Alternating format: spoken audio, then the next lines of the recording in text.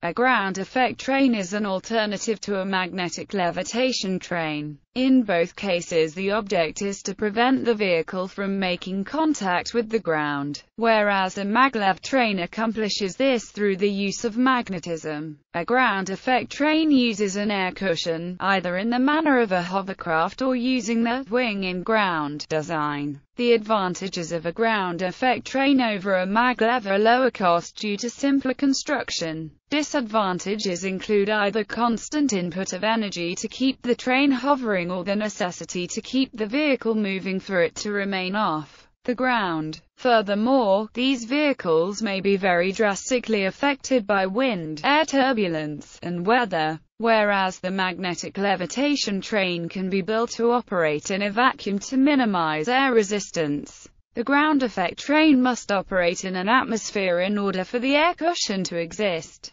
Development work has been undertaken in several countries since the mid-20th century. No ground effect train has entered regular commercial service.